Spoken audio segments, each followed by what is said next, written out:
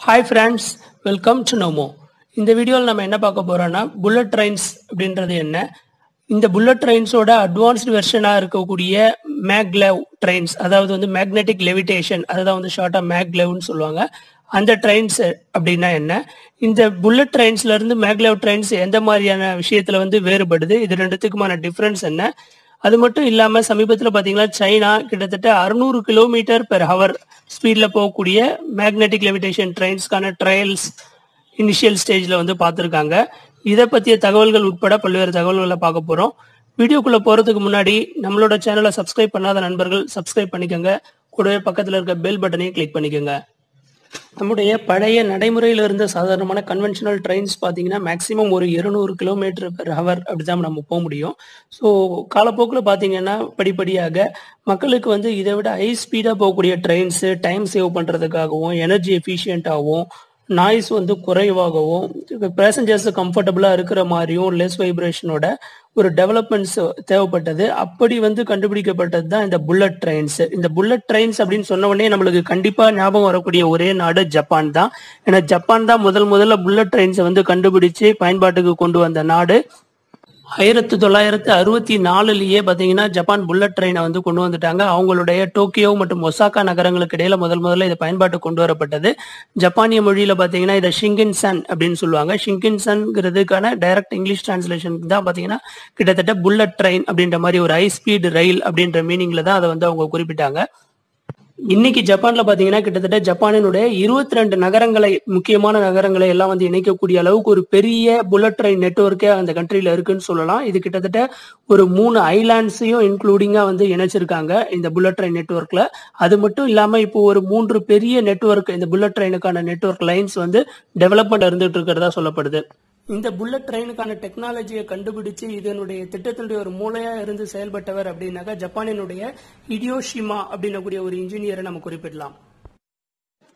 Magnetic levitation டெக்னாலஜிக்கு முந்தைய காலகட்டத்தில் பயன்படுத்தப்பட்டு வந்த புல்லட் ட்ரெயின்ஸ், அதாவது வந்து ட்ரெடிஷ்னலாக அதை ஜப்பான்ல வந்து ஷிங்கன்சன் அப்படின்னு சொல்லக்கூடிய அந்த ட்ரெயின்ஸ் பார்த்தீங்கன்னா இது வந்து ஒரு எலக்ட்ரிசிட்டி யூஸ் பண்ணி இயங்கக்கூடிய ஒரு மல்டிபிள் யூனிட்ஸ் இருக்கக்கூடிய ஒரு ட்ரெயின் டெக்னாலஜி அப்படின்னே சொல்லலாம். இதுல பாத்தீங்கன்னா இதோட கோச்சஸ் எல்லாமே ஏர் சீல் பண்ணியிருப்பாங்க. இது எதுக்காகனாக்கா வந்து அந்த ஏர் ப்ரெஷர் வந்து ஒரே லெவலா ஸ்டேபிளா இருக்கணும் அப்படின்றதுக்காக தான். இந்த டனல்ஸ் வழியாக மற்ற மாதிரி போகும்போது ஹை ஸ்பீட்ல ஒரே மாதிரியான ஏர் ப்ரெஷரை வந்து மெயின்டைன் பண்றதுக்காக அந்த மாதிரி டெக்னாலஜி யூஸ் பண்ணி பயன்படுத்தப்பட்டது ட்ரெடிஷ்னல் புல்லட் ட்ரெயின்ஸ். இந்த புல்லட் ட்ரெயின்ஸ் பார்த்தீங்கன்னா இது ஜப்பான்ல மட்டும் இல்லாமல் படிப்படியாக பிற்காலத்தில் ஈஸ்டர்ன் ஏஷியாவில் இருக்கக்கூடிய சவுத் கொரியா, தைவான், சைனா உள்ளிட்ட நாடுகள்லையும் தற்காலத்தில் பயன்படுத்தப்பட்டு வருது பெருமளவில். அது மட்டும் இல்லாமல் யூரோப்பில் வந்து இதோட பிரிட்டன், ஸ்பெயின், பிரான்ஸ், ஜெர்மன் போன்ற நாடுகளில் பயன்படுத்தப்பட்டு வருகிறது. இது பார்த்தீங்கன்னா ஜப்பான் மட்டும் இல்லாமல் கிட்டத்தட்ட அந்த டெக்னாலஜியை அதுக்கு ஈக்குவலாக வந்துட்டு அதுக்கு அடுத்து பயன்படுத்த ஒரு நாடு அப்படின்னாக்கா அது வந்து யூரோப்பில் ஜெர்மன் தான் நம்ம குறிப்பிடணும். இந்த மாதிரியான பல்வேறு டெவலப்டு கண்ட்ரீஸ்ல இந்த புல்லட் ட்ரெயின் டெக்னாலஜி பயன்படுத்தப்பட்டு வந்தாலும் மேக்ஸிமம் ஹை ஸ்பீட் ட்ரெயின்ஸ் பார்த்தீங்கன்னா ஜப்பான் அண்ட் சைனால தான் யூஸ் பண்ணிட்டு இருக்காங்க. ஆவரேஜ் ஸ்பீடு இந்த கண்ட்ரீஸ்ல பார்த்தீங்கன்னா 300ல இருந்து 350 கிலோமீட்டர்ஸ் பெர் ஹவர் அப்படின்றது ஒரு ஆவரேஜ் ஸ்பீடா வந்து பயன்படுத்தப்பட்டு வருது. இதுக்கு எல்லாத்த விட இப்போதைக்கு வந்து பாத்தீங்கன்னா கமர்ஷியலா பயன்பாட்டில் இருந்துகிட்டு வரக்கூடிய உலகத்தினுடைய ரொம்ப ஃபாஸ்டான ஒரு மேக்லெவ் டெக்னாலஜி சர்வீஸ்ல இருக்கக்கூடிய எதுன்னு பாத்தீங்கன்னாக்கா இது ஷாங்காயில, சைனாவினுடைய ஷாங்காய் நகரத்துல இருக்கக்கூடிய ஒரு சர்வீஸ் தான். இது பாத்தீங்கன்னா 430 கிலோமீட்டர் பெர் ஹவர்ன்ற ஸ்பீட்ல வந்து இது யூஸ் பண்ணிட்டு இருக்காங்க. இது வந்து 2004 இது வந்து பயன்பாட்டுக்கு வந்தது. இது வந்து பாத்தீங்கன்னா ஜெர்மன் டெக்னாலஜியை யூஸ் பண்ணி கட்டமைக்கப்பட்ட ஒரு மேக்லெவ் ஃபெசிலிட்டி தான். இது பாத்தீங்கன்னா சைனாவோட ஓன் டெக்னாலஜி கிடையாது. சமீபத்தில், அதாவது கடந்த 2016 இருந்து தான் பார்த்தீங்கன்னா சைனா CRRCன்னு சொல்லுவாங்க, China railway rolling stock corporation வந்து இதற்கான ஆராய்ச்சியில் இறங்கி இந்த மேக்லெவ் டெக்னாலஜியை உள்நாட்டிலேயே வந்து முழுமையாக கொண்டு வரணும், அந்த டெக்னாலஜியை வந்துட்டு ஃபுல் அண்ட் ஃபுல் வந்து டொமஸ்டிக்காக வந்து ரெடி பண்ணி இதுக்கான இறங்கினாங்க. அதனுடைய இப்போது வெற்றிகரமான இனிஷியல் ஸ்டேஜுக்கான ட்ரையல்ஸ் தான் பார்த்தீங்கன்னா ஷாங்காயில் கடந்த சில நாட்களுக்கு முன்பாக அவங்க கொண்டு வந்து இந்த ட்ரையல்ஸை வந்து சக்ஸஸ்ஃபுல்லாக பண்ணியிருக்காங்க. இதில் பார்த்தீங்கன்னா அவங்க இந்த என்ன சொல்லியிருக்காங்கன்னா இந்த ட்ரையல்ஸ் ரொம்ப சக்ஸஸ்ஃபுல்லாக இருந்தது. அது மட்டும் இல்லாமல் கிட்டத்தட்ட 600 கிலோமீட்டர் பெர் ஹவர்ன்றதை வந்து அவங்க ரீச் பண்ணியிருக்காங்க. இந்த ட்ரையல் ஸ்டேஜில் அவங்க எதிர்பார்த்த அளவுக்கான ரிசல்ட்டு அந்த ட்ரெயினோட வந்து மூவ்மெண்ட்ல, ஆக்டிவிட்டீஸ்ல, கம்ஃபர்ட் லெவல்ல எல்லாமே வந்து இருந்ததாக குறிப்பிட்டிருக்கிறாங்க. அது மட்டும் இல்லாம இவங்க என்ன சொல்லியிருக்காங்கன்னா இந்த CRRC மேற்கொண்டு வந்து இதனுடைய ஆராய்ச்சிகள் அடுத்த கட்டத்துல வந்து நாங்க செய்ய வேண்டியது இருக்கிறது. 2020ஆம் ஆண்டினுடைய இறுதிக்குள்ளாக ஒரு ஃபுல் செட்டா வந்து இந்த ஹை ஸ்பீட் மேக்லெவ் டெக்னாலஜி வந்து இன்-ஹவுஸ் சைனாலயே வந்துட்டு நாங்க ரெடி பண்ணிடுவோம். அதுக்கப்புறம் இதை ஸ்டெப் பை ஸ்டெப் கமர்ஷியலைஸ் பண்றதுக்கான முயற்சிகள்ல சீன அரசு இறங்கும். அவங்க உள்நாட்டிலயும் சரி, அதே மாதிரி தேவை ஏற்பட்ட அவங்களுடைய நட்பு நாடுகளுக்கு கூட இந்த டெக்னாலஜி அவங்க கொடுக்கறதுக்கு, அது வந்து சேல் பண்றதுக்கோ இல்ல வந்து ட்ரை பண்ணுவாங்க அப்படின்ற மாதிரி குறிப்பிட்டிருக்காங்க. நம்ம ஏற்கனவே குறிப்பிட்ட மாதிரி இந்த மேக்லெவ் டெக்னாலஜி அல்லது புல்லட் ட்ரெயின் டெக்னாலஜியோட முன்னோடினா அது ஜப்பான் தான். இப்போ வந்து இந்த மேக்லெவ் டெக்னாலஜியை சைனா மட்டும் கிடையாது, கிட்டத்தட்ட ஜப்பானும் வந்துட்டு இதுக்கான எக்ஸ்பெரிமெண்ட்ஸ்ல ஏற்கனவே பல காலமா இருந்துகிட்டு தான் இருக்காங்க பல கட்டத்துல. அது மட்டும் இல்லாம அவங்களும் இந்த மேக்லெவ் டெக்னாலஜி யூஸ் பண்ணி பண்ணப்பட்ட ட்ரைன்ஸ்ல டெஸ்ட் ட்ரையல்ஸ் ஏற்கனவே அவங்களும் பண்ணியிருக்காங்க. அப்படி பண்ண ட்ரையல்ஸ்ல பாத்தீங்கன்னா அவங்க கிட்டத்தட்ட ஏற்கனவே 603 கிலோமீட்டர் பெர் ஹவர்ன்ற ஸ்பீட் வரைக்கும் ரீச் பண்ணி இருக்கிறதா குறிப்பிட்டிருக்காங்க. அது மட்டும் இல்லாம ஜப்பான் பாத்தீங்கன்னா தலைநகரான டோக்கியோல இருந்து நகோயா நகர் வரையிலான சிட்டி வரையிலான ஒரு மேக்லெவ் டெக்னாலஜி லைன் வந்து ஆல்ரெடி கன்ஸ்ட்ரக்ஷன்ல இருந்துட்டு இருக்குன்னு சொல்லியிருக்காங்க. இது வந்து 2027 அவங்க கம்ப்ளீட் பண்றதுக்கு பிளான் பண்றாங்கன்னும். இந்த ட்ரெயினோட இந்த மேக்லெவ் ஃபெசிலிட்டி பாத்தீங்கன்னா கிட்டத்தட்ட 500 கிலோமீட்டர் பெர் ஹவருக்கு மேல இருக்கும் அப்படின்ற மாதிரி குறிப்பிட்டிருந்தாங்க. இது மட்டும் இல்லாம டோக்கியோ ஒசாகா இடையிலான ஒரு மிகப்பெரிய மேக்லெவ் லைனும் வந்துட்டு இப்போ கன்ஸ்ட்ரக்ஷன்ல இருந்துகிட்டு இருக்கு பிளான்ல. இது 2045ல கம்ப்ளீட் ஆகும் அப்படின்ற மாதிரி ஜப்பான் குறிப்பிட்டிருக்காங்க. நம்ம இந்தியாவில் பார்த்தீங்கன்னா மும்பை மற்றும் அகமதாபாத் இடையிலான புல்லட் ட்ரெயின் ப்ராஜெக்ட் கூட வந்து விரைவில், அதாவது 2020ல வந்து இப்போ ஆரம்பிக்கிறதா வந்து சொல்லியிருந்தாங்க. இது ஏற்கனவே நம்மளுடைய பிரதமர் மோடி வந்து குறிப்பிட்டு இதை வந்து ஸ்டார்ட் பண்றதுக்கான பிளான் வந்து பண்ணியிருக்காங்க. இதுவும் பாத்தீங்கன்னா ஜப்பானுடைய ஷிங்கின்சான் E5 டெக்னாலஜி அப்படின்னு சொல்லக்கூடிய ஜப்பானின் டெக்னாலஜி பேஸ் பண்ணி தான் வந்து பண்ண போறாங்க. இதனோட எக்ஸ்பெக்டேஷன் பாத்தீங்கன்னா ப்ராஜெக்ட் கம்ப்ளீஷன் 2023 இறுதியில முடியும் அப்படின்ற மாதிரி சொல்லியிருக்காங்க. அது மட்டும் இல்லாம இந்த ட்ரெயினோட ஸ்பீட் பாத்தீங்கன்னா இந்த ரூட்ல கிட்டத்தட்ட 320 கிலோமீட்டர் பெர் ஹவர் அப்படின்ற மாதிரியான ஒரு ஸ்பீட்ல லான்ச் பண்ண போறதா சொல்லியிருக்காங்க. இப்போ நம்ம மேக்லெவ் டெக்னாலஜி அப்படின்னா என்ன, இந்த மேக்னெட்டிக் லெவிடேஷன் அப்படின்னா என்ன, பிளஸ் வந்துட்டு இந்த மேக்னெட்டிக் லெவிடேஷன் எந்த வகையிலலாம் வந்து இதுக்கு முன்னாடி இருந்த புல்லட் ட்ரெயின்ஸ்ல இருந்து டிஃப்ரெண்டா இருக்கு, இதோட அட்வான்டேஜ் என்ன, டிஸ்அட்வான்டேஜ் என்ன அப்படின்ற விஷயங்களை இப்போ பார்ப்போம்.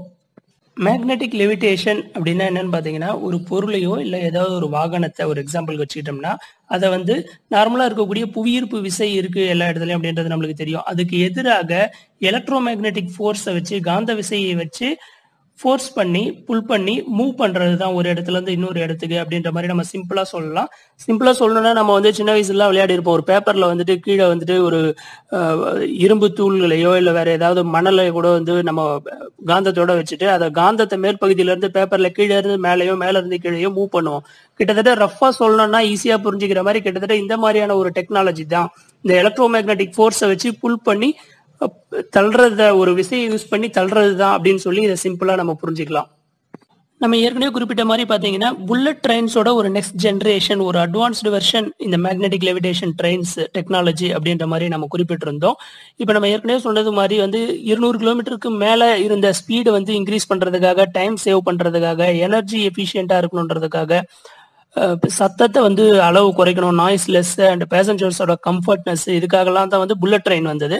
இப்போ இதுல பாத்தீங்கன்னா புல்லட் ட்ரெயின்ஸை விட ஒரு ஸ்டெப் அட்வான்ஸா இன்னும் பேசஞ்சரோட கம்ஃபர்ட்னஸ், வைப்ரேஷன் வந்து ரொம்ப கம்மியா, நாய்ஸ் வந்து புல்லட் ட்ரெயின்ல ஒரு பெரிய டிஸ்அட்வான்டேஜா பார்க்கப்பட்டது. இது ஈவன் வந்து பாத்தீங்கன்னா ஸ்டாண்டர்ட்ஸ் ஆஸ் பர் இந்த என்விரான்மெண்ட் ஃப்ரெண்ட்லியான ஒரு என்விரான்மெண்ட் ஸ்டாண்டர்ட்ஸ்லாம் விட வந்துட்டு அகெயின்ஸ்டா வந்து இந்த புல்லட் ட்ரெயின்ஸ் நார்மலா ரன் ஆகும்போது ரொம்ப வந்து சவுண்ட் வந்து நாய்ஸ் வந்து வரும்னு சொல்லுவாங்க.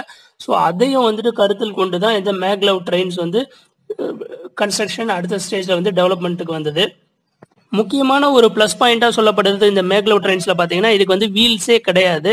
ஸோ வீல்ஸ் இல்லாததுனால பாத்தீங்கன்னா இதுல வந்து அந்த ஃப்ரிக்ஷன் எனர்ஜி வேஸ்டேஜ் ஆகிறது நார்மலா இருக்கக்கூடிய ட்ரெயின்ஸ்ல, ட்ரெடிஷனல் இல்லை வந்து புல்லட் ட்ரெயின்ஸ்ல பாத்தீங்கன்னா ஃப்ரிக்ஷனால தேய்மானத்தின் போது வரக்கூடிய அந்த எனர்ஜி வேஸ்ட் ஆகும். அது மட்டும் இல்லாம தேய்மானம் மெயின்டெனன்ஸும் வந்து ரொம்ப கஷ்டமா இருக்கும் அப்படின்ற மாதிரி சொல்லுவாங்க கம்பேர் வித் மேக்லெவ் ட்ரெயின்ஸ். இங்க வந்து வீல்ஸ் இல்லாததுனால இதோட மெயின்டெனன்ஸ் ரொம்ப ரொம்ப ஈஸி, எந்த விதமான தேய்மானமும் கிடையாது.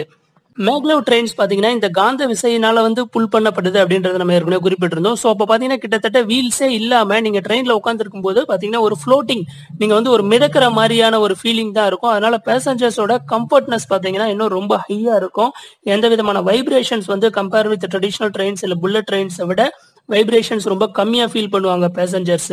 நாய்ஸும் வந்து ரொம்ப ரொம்ப கம்மியா இருக்கும் அப்படின்றதெல்லாம் வந்து ஒரு பெரிய பிளஸ். நீங்க நார்மலா இருக்கக்கூடிய புல்லட் ட்ரெயின்ஸ்ல பாத்தீங்கன்னா அந்த ரயில்வே ட்ராக் அந்த ரயில்வே லைன்ஸ் பாத்தீங்கன்னா ஷார்ப்பான பென்ஸ் எதுவுமே இருக்காது. ஏன்னா வந்து அதுல வந்து திரும்புறது நார்மல் புல்லட் ட்ரெயின்ஸ்ல கொஞ்சம் கஷ்டமா இருக்கும். ஸோ அதுக்கேற்ற மாதிரி தான் அந்த லைன்ஸ் எல்லாமே பிளான் பண்ணுவாங்க. ஸோ உங்களுக்கு வந்து ட்ரெயினோட லைன்ஸ் ரூட்டிங் பிளான் பண்ணும்போது கொஞ்சம் கேர்ஃபுல்லா தான் பண்ண வேண்டியிருக்கும். அது மட்டும் இல்லாம பாத்தீங்கன்னா இந்த பெட்டி பாத்தீங்கன்னா ஸ்டார்டிங்ல எல்லாமே புல்லட் ட்ரெயின்ஸ்ல பாத்தீங்கன்னா ஒரு டேப்பர்டா வந்து அதுக்கு ஷார்ப்பா வந்துட்டு பிளான் பண்ணியிருப்பாங்க. அதோட டிசைன் அந்த மாதிரி அமைச்சிருப்பாங்க. இது எதுக்காகன்னா அந்த ஏரோட ஃபோர்ஸுக்கு அகெயின்ஸ்டா போகும்போது அதை வந்து மிட்டிகேட் பண்ற மாதிரி அதை தணிக்கிற விதமா காற்றினுடைய விசைக்கு எதிராக வந்து பாய்ந்து செல்ற மாதிரியான ஒரு டிசைன் தான் அது. ஆனா இந்த மேக்லெவ் ட்ரெயின்ஸ் பொறுத்த வரைக்கும் பாத்தீங்கன்னா இதோட மற்றும் ஒரு பெரிய அட்வான்டேஜா சொல்லப்படுவது மினிமம் டர்னிங் ரேடியஸ் அப்படின்ற மாதிரி சொல்றாங்க. இது எதுனாக்கா இதனுடைய இந்த வளைவுகள்ல வந்து திரும்பும் போது இதற்கான லைன்ஸ் வந்து பிளான் பண்ணும்போது ட்ராக்ஸை சப்வேவை விட சப்வேனுடைய அளவை விட பாதி அளவுக்கு இருந்தாலே போதும் அப்படின்ற மாதிரி சொல்றாங்க இந்த டர்னிங் ரேடியஸ். ஸோ அப்படி இருக்கும்போது பாத்தீங்கன்னா இதை வந்து ரூட்ஸ் எல்லாம் பிளான் பண்றது ரொம்ப ஈஸியா இருக்கும். நம்ம ஃபாரின் கண்ட்ரீஸ்ல ஜப்பான்ல எல்லாம் பார்த்திருப்போம். நிறைய பில்டிங்ஸுக்குள்ளேயே வந்துட்டு பாத்தீங்கன்னா இந்த புல்லட் ட்ரெயின்ஸ் எல்லாம் போயிட்டு வர மாதிரி இருக்கும். ஸோ அந்த மாதிரியான பிளானிங் எல்லாம் பண்ணும்போது மற்ற புல்லட் ட்ரெயினை விட மேக்லெவ் ட்ரெயின்ஸோட இந்த மினிமம் டர்னிங் ரேடியஸ் ரொம்ப பாதி அளவா இருக்கிறதுனால சப்வே அளவை விட பாதியா இருக்கிறதுனால பாத்தீங்கன்னா ஈஸியா பிளான் பண்ண முடியும். கம்மியான ஸ்பேஸ் இருந்தாலே அந்த பில்டிங்ஸுக்குள்ளவோ இல்ல எந்த ஒரு ரூட் பிளானிங்கோ இது வந்து ரொம்ப ஈஸியா இருக்கும் எந்த ஒரு தடையும் தாண்டி போறதுக்கு. நார்மலா நம்ம ஏர் டிராவல் பார்த்தோம்னா எந்த ஒரு ஜெட்டோட ஸ்பீட் பாத்தீங்கன்னா ஆவரேஜ் 800 கிலோமீட்டர் பெர் ஹவர் அப்படின்ற மாதிரி இருக்கும். இப்போ பயன்பாட்டில் இருக்கக்கூடிய புல்லட் ட்ரெயின்ஸ் ஆவரேஜான ஒரு ஸ்பீட் பாத்தீங்கன்னா மற்ற நாடுகள்ல சைனா ஜப்பான் போன்ற டெவலப்டு கண்ட்ரீஸ்ல எல்லாம் 300-350 கிலோமீட்டர்ஸ் பெர் ஹவர் இருக்கும். ஸோ இந்த கேப்பை வந்து ஃபில் பண்ணணும் அப்படின்ற நோக்கத்துல தான் சைனா ஜப்பான் ரெண்டு பேருமே இந்த மேக்லெவ் ட்ரெயின் டெக்னாலஜி யூஸ் பண்ணி கிட்டத்தட்ட 600 கிலோமீட்டர் 650 கிலோமீட்டர்ஸ் பெர் ஹவர்ன்ற ஸ்பீடை ரீச் பண்ணா இது ரெண்டுத்துக்குமான கேப்பை ஃபில் பண்ணலாம் அப்படின்ற நோக்கத்துல தான் இந்த டெக்னாலஜியை வந்து டெவலப் பண்ணிட்டு இருக்காங்க. ஸோ இந்த மேக்லெவ் ட்ரெயின்ஸ் பார்த்தீங்கன்னா கம்பேர் வித் புல்லட் ட்ரெயின்ஸ் இதில் வீல்ஸே இல்லாதனால இதனோட மெயின்டெனன்ஸ் காஸ்ட் இனிஷியலாக வந்துட்டு இதை வந்து கேபிட்டல் காஸ்ட் அதிகமாக இருந்தாலும் புல்லட் ட்ரெயின்ஸை விட கிட்டத்தட்ட 1.5 மடங்கு அதிகமாக இருக்கும்னு சொல்றாங்க. அப்படி இருந்தாலும் ஸ்டெப் பை ஸ்டெப் ஃபியூச்சர்ல வந்து மெயின்டெனன்ஸ் ரொம்ப ரொம்ப ஈஸியாக இருக்கும் அப்படின்னு சொல்றாங்க புல்லட் ட்ரெயினை விட. இதுக்கு வீல்ஸ் எல்லாம் எதுவும் இல்லாததுனால. அது மட்டும் இல்லாமல் இதோட நாய்ஸ் வந்து ரொம்ப நெக்லிஜிபிள் அளவு தான் வந்து இதில் நாய்ஸோட அவுட்கம் இருக்கும் அப்படின்னு சொல்றாங்க. ஸோ அது ஒரு பெரிய பிளஸ்ஸா சொல்லப்படுகிறது. அது மட்டும் இல்லாம ஹையஸ்ட் எனர்ஜி எஃபிஷியன்சியும் வந்து இதன் மூலமாக அச்சீவ் பண்ணலாம் அப்படின்ற மாதிரி சொல்லியிருக்காங்க.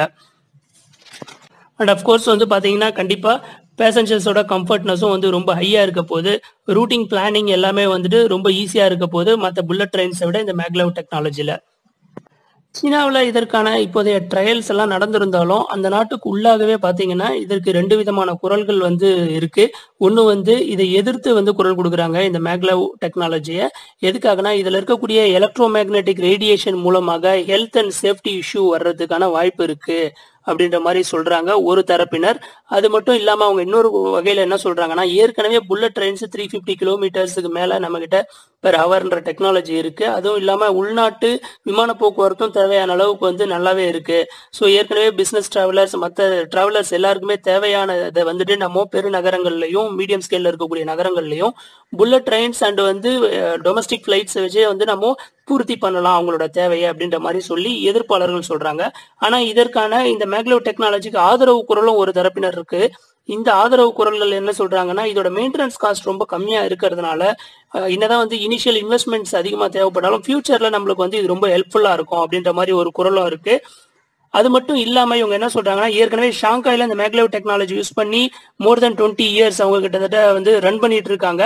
இதனால பெரிய அளவுல ஹெல்த் அண்ட் சேஃப்டி இஷ்யூஸ் எதுவும் இதுவரையில வந்ததா வந்து ரெக்கார்ட்ஸ் இல்லை அப்படின்றதுனால இதுக்கு ஆதரவு குரல்கள் இந்த பாயிண்ட்ஸ் எல்லாம் குறிப்பிட்டு இது வந்து ஒரு நல்ல டெக்னாலஜி, இதை வந்து உடனே இம்ப்ளிமெண்ட் பண்ணணும் ஸ்டெப் பை ஸ்டெப் கவர்மெண்ட் அப்படின்ற மாதிரியே சொல்றாங்க.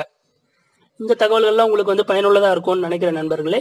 உங்களுக்கு இந்த தகவல்கள் பிடித்திருந்ததுன்னா நம்மளோட சேனலை சப்ஸ்கிரைப் பண்ணுங்க. மறக்காம பக்கத்தில் இருக்க பெல் பட்டனையும் கிளிக் பண்ணுங்க. அப்பதான் நம்மளோட வீடியோ நோட்டிபிகேஷன்ஸ் இமீடியட்டா கிடைக்கும். நம்மளோட வீடியோஸ் லைக் பண்ணுங்க, கமெண்ட் பண்ணுங்க, உங்க ஃப்ரெண்ட்ஸோட ஷேர் பண்ணுங்க. தேங்க்ஸ் ஃபார் வாட்சிங்.